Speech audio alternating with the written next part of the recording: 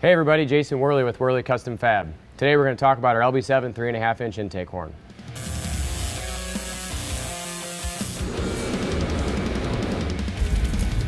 Our LB7 intake horn is one of the very first items we came to market with many years ago when we first started.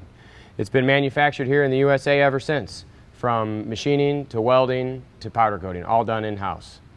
The LB7 intake horn is a great upgrade for your LB7, whether it's bone stock, slightly modified, or just tune and exhaust. It's a simple install, about an hour for an average mechanic, and it's compatible with any IHI style OEM or drop-in turbocharger, as well as any aftermarket intake. On stock turbo setups with a max effort tune, it's common to see about a 10 horsepower increase. Applications with upgraded drop-in turbochargers can see as much as 15 to 20 horsepower increase. So horsepower for the dollar, it's a pretty good bang for your buck.